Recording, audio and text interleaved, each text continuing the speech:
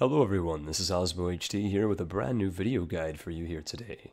In this guide, I will cover how to play as the Iberian Emirate of Granada from the 1444 starting date. With the upcoming release of the Golden Century expansion and the corresponding 1.28 Iberian update, Granada and the formidable country of Andalusia have been overhauled with brand new events, mission trees, and the new province of Malaga. For the purposes of this guide, I will be showing you how to survive, expand, and form the nation of Al-Andalus and obtain the rereconquista achievement. This guide will be broken down into several parts, corresponding chronologically to the steps one must take to optimally play and succeed as Granada. It should also be said that this video features gameplay footage of the new Golden Century update, and that these features will be available for everyone on Wednesday, December the 12th. Let's get started with the guide. At the start of the game in 1444, Granada starts with only 4 provinces totaling 30 development. You begin your campaign with 3 truces with your Iberian neighbors. Castile cannot attack you until 1448, and Portugal and Aragon cannot attack you until 1449. Even worse, though, is that our king is incredibly incompetent, possessing a pathetic skill spread of 1 admin, 1 diplo, and 0 military skill. If our people have any hope of survival on the Iberian Peninsula, then we must act to increase our power base as fast as possible. Before unpausing the game, we should begin working on our preparations. Given that our economy is quite undeveloped, we should reduce our army maintenance to around 10% and mothball our fortress in Malaga. Next, we should work on our states and assign the province of Malaga to the Ulema, call a diet and grant generalship for the emirs, seek support of the clergy and recruit a minister for the Ulema, and finally demand military support from the emirs and demand administrative support from the Ulema for 150 monarch points respectively. At this point, we cannot assign any of our provinces to the merchant guilds, and thus we will not be able to demand diplomatic support for them for the time being. After dealing with our estates, it's time for us to build our army up to the force limit of 9. For the purpose of this guide, we will recruit 1 regiment of cavalry and 2 regiments of infantry. After recruiting reinforcements for our army, it is time for us to assign our diplomats. Our first diplomat will ally Morocco, who begins the game friendly to us and willing to form an alliance. We will send our second diplomat to build a spy network in Tlemcen, the minor Algerian nation to our immediate southeast. Our goal in the first 4 years of the game, and before our truces expire, is to fabricate a claim on Tlemcen, go to war with them, and annex most of their territory to build up our development and power base. To that end, before finally unpausing, make sure that you rival Tlemcen so that you can later benefit from increased power projection and reduce diplomatic cost in demanding their provinces. You may or may not have noticed by now that we also have a looming disaster, the Granadan War of Secession, on the top left of our screen. This disaster has been introduced in the latest update and provides us with an opportunity to replace our terrible starting ruler with a slightly better pretender. The only way to avoid this disaster from firing is to obtain an heir with an administrative, diplomatic, or military monarch skill of 5 or greater. As this is unlikely to happen before the disaster triggers in 1446, a mere 2 years after our campaign starts, the disaster will likely fire soon and will allow us to replace our leader. In about half of the Granadan starts I have played for this update, the disaster fires, and if it does, you receive an event that allows you to set the pretender as your heir in the disaster and boost your legitimacy and stability by 1. Either way, you will likely receive an heir with better stats than your current ruler, and thus you do not need to actively avoid this disaster from firing. With our preparations out of the way, we can unpause the game. Our diplomat will successfully return with an alliance from Morocco, and when he returns, we can assign him to further improve relations with Morocco once the diplomatic cooldown expires. This will be necessary later for us to complete our first mission, fulfill Moroccan ties, as we will need to have relations of at least plus 150 with them. We can now speed up the game and wait for our spy network in Tlemcen to build up. Once it reaches above 10, we will go ahead and increase our army maintenance to 100% and make our preparations for war. To get started, we need to request military access from Morocco so that we can land our armies in their territory before we invade Tlemcen. Next, once you have transported all 9 of your regiments onto Moroccan soil, we will set several key provinces of Tlemcen as our strategic interest. We should assign the provinces of Merzil Kebir, Oujda, Tala Izman, Warhan, Dara, Oujtminis, and Teteri as provinces of interest, assuming you have the Cossacks expansion. If you do not have the expansion, please disregard this step. After landing our armies in Morocco on the border of Tlemcen and setting the northern Algerian lands as our provinces of interest, we can now begin our war. First, go ahead and fabricate a claim on neighboring Merzil Kebir and withdraw your diplomat. Now we must declare our war. Tlemcen normally has around 9 to 10 military regiments and occasionally allies Mazab, Jared, or Togart, so recommend that you promise Morocco territory in order to bring them into the war. After declaring your invasion, send your returning diplomat to Mazab to begin building a spy network there. With that out of the way, send your men into the province of Merzil Kebir and Oujda. The war will be quite easy as the combined forces of you, Morocco, and Morocco's vassals will greatly outnumber and overpower Tlemceni resistance. Be sure to try to get the northern Algerian provinces before Morocco does, which will allow you to occupy the territory and prevent them from wanting them in the peace deal. The southern Tlemcen provinces of Figuig and Casdir can be safely ignored and given to Morocco, but I highly recommend that you occupy all of the other provinces before allied forces get to them. Outside of the western Tlemceni provinces that you already occupy, Morocco will not desire any of the other Algerian provinces and will transfer occupation to you if they get there before you do. By this point, your relations with Morocco should be above 150, and you should go ahead and complete the mission Moroccan Ties. Once you fulfill this mission, go ahead and recall your diplomat from Morocco and reassign him to improving relations with Tunis in the east. Throughout the war, be sure to blockade the enemy ports to build up your war participation and speed up the sieges of the forts. With some luck, you and your allies can fully occupy Tlemcen before your truce with Castile expires in 1448. During the war, the Granadan succession disaster will probably fire, unless if you were lucky with getting an heir with a high enough monarch skill. If it does, simply ignore the pretender armies and allow them to occupy your provinces. Eventually, they will send you an ultimatum which allows you to replace your heir with a decent ruler. Only accept this offer if, and only if, the pretender king has less monarch power. In this case, we will not accept the offer, as the pretender rebels want to install a 343 ruler, and the event will only give us a 214 heir.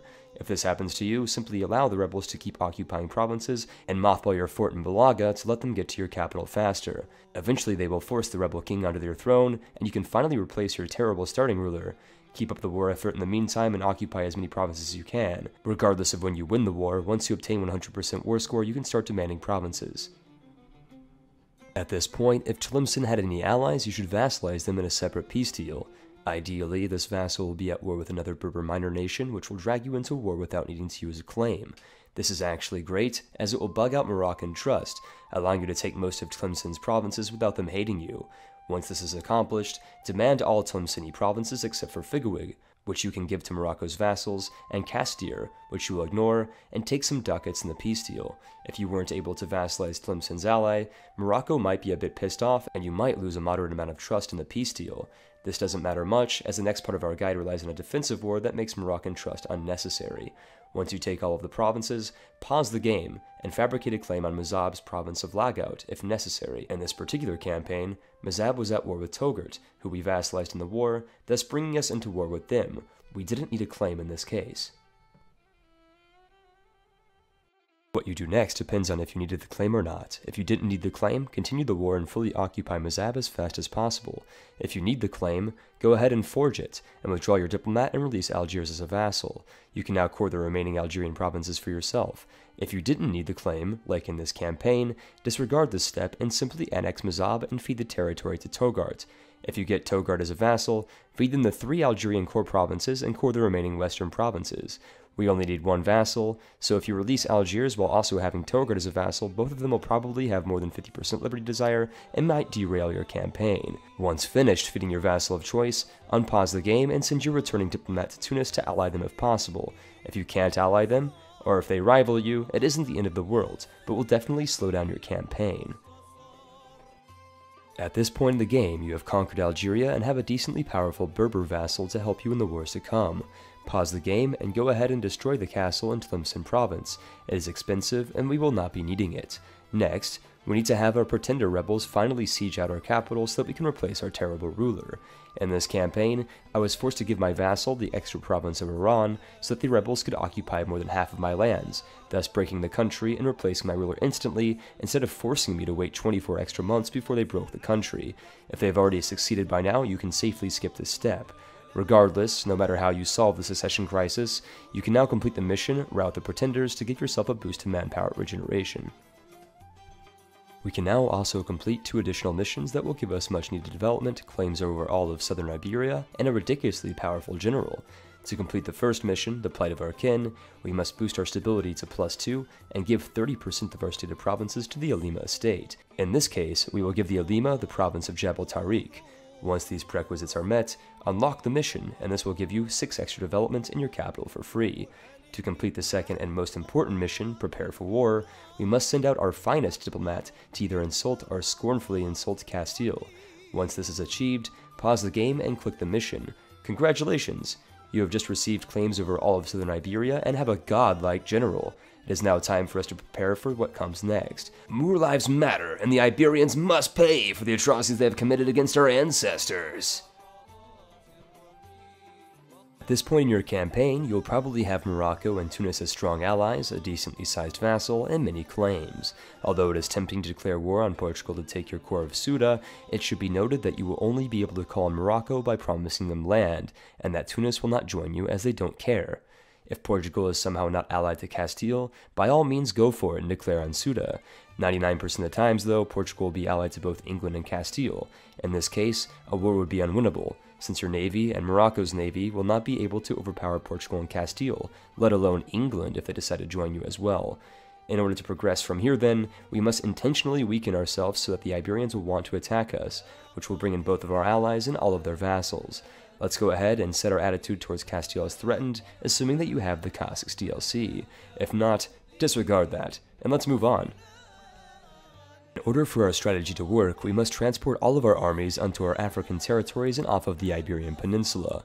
Additionally, we must mothball our fort in Malaga and decrease our army maintenance to the absolute minimum. We will also go ahead and mothball our fleet and have it parked in our African ports. You should also go ahead and core the remaining uncored Algerian provinces you have and deal with any separatist unrest by either increasing autonomy or by temporarily increasing army maintenance and routing the rebels. Your diplomats at this time should be either building spy networks in Portugal to claim the coastal province of Algarve, or increasing relations with Aragon and or France for eventual alliance opportunities. Alternatively, you can also increase relations with your vassals so that you can diplomatically annex them in a few years.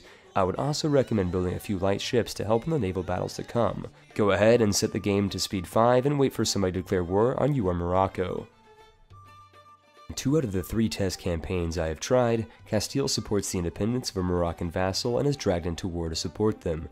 Luckily for you, Morocco can call you into the war, and with you, your vassals, and Morocco and their vassals, you are evenly matched against Castile and the rebellious vassal. Unfortunately for you, though, is that your Iberian provinces will almost immediately fall under Castilian occupation. If you get lucky, like I did in this campaign, Portugal will be embroiled in a war and vulnerable for conquest. I was able to declare a war for my core in Ceuta without any of their allies joining them. Even if they aren't in a war, their ally Castile will be tied up in the independence war and will thus not join them. Likewise, their traditional English ally is normally embroiled in a conflict with France and will not normally join the war either. Later on, you can always white peace Castile and stay in the war with Portugal without Spanish interference, which we will do in this guide. After fully annexing Morocco's rebellious vassal, in this case Sousse, try to white peace with Castile as fast as possible. Unfortunately for my campaign, I wasn't able to do this until I had 20 war exhaustion, but your mileage may vary. Regardless, once you can white peace Castile, do so and stay at war with Portugal. If done correctly, Portugal will have no allies in the war, and with some luck and some skill you can overpower them. The goal here is to occupy at least their fort of Villovera so that you can take their southern provinces. Once you annex enough of their territory, generally around 50 or more war score, go ahead and send them a peace deal, where you take their southern provinces, the island of Madeira, your core of Ceuta, and force them to annul their alliance with Castile and take as much as money as possible. In order to afford the ridiculous administrative court costs of the Portuguese provinces, especially considering our war exhaustion, go ahead and set your national focus to administrative monarch power. While paused, you can now rival Castile and assign one of your diplomats to integrate your Algerian vassal. Before moving on to the next step, we will also go ahead and destroy our castle in Ceuta, as it is quite expensive and largely unnecessary. With Castile rivaled, and despite Morocco probably turning hostile, your situation in Europe has greatly improved. Once you rebuild your economy and improve relations with the rivals of Castile, generally Aragon, France, and or England, you can eventually ally them. At this point, if you have the Dharma DLC, go ahead and scornfully insult Castile if you haven't done so already. This will further increase relations with the rivals. Your goal here is to ally either France or Aragon. You can promise one of these rivals Castilian land in the next war, and without Portugal allying Castile, the next war should go quite a bit easier. While waiting for our alliances and for the Castilian truce to expire, feel free to give the Merchants Guild Ceuta and demand diplomatic support. This will be useful later on for our first idea group, which will be exploration. The absolute worst thing that could happen at this point is Castile getting the Iberian wedding event and opting to personally unionize Aragon. If this happens, your options become rather limited, but you can opt to continue and ally France or the Ottomans and pray for the best.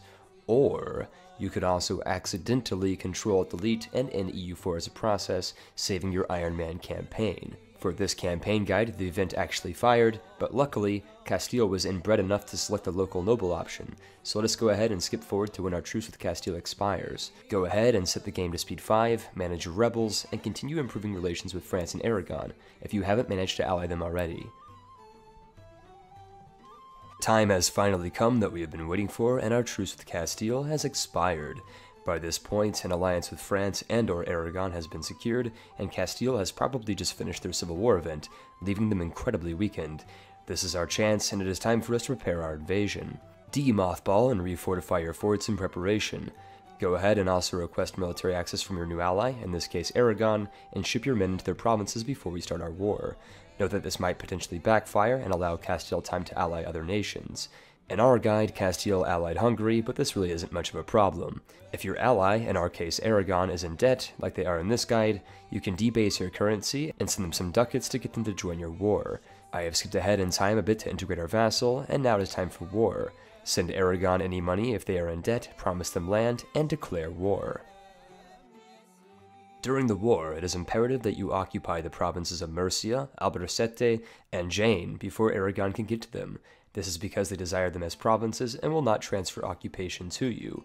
Be wise in your fights and try to stick with Aragon's armies. Castile's armies will still outnumber yours. In this campaign, we got lucky, as France decided to jump in and declare war on Castile at the same time. Once the war is going in your favor, consider setting Castile's allies' land as war objectives so that your Aragonese attack dogs can siege them and get them out of the war as fast as possible.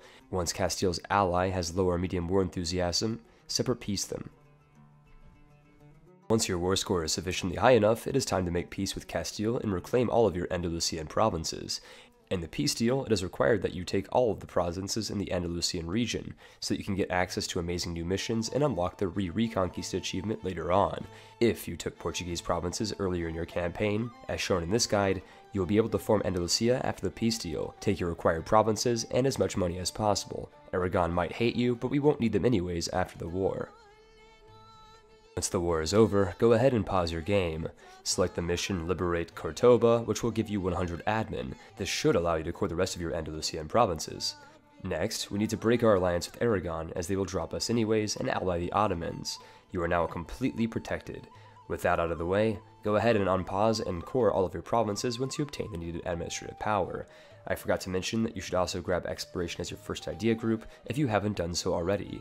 Congratulations! After a few years, once you finish coring your ancestral homelands, you will be able to form Al-Andalus. After forming Al-Andalus, your options expand exponentially. You now have control over all of Upper and Lower Andalusia, have obtained superior ideas, including a base ambition of plus 15% army morale, have allied the Ottomans and Tunis, and can potentially seek alliances with Mega France or other European powers. From here on, in order to obtain the rereconquista achievement, you only need to conquer the rest of the Iberian Peninsula.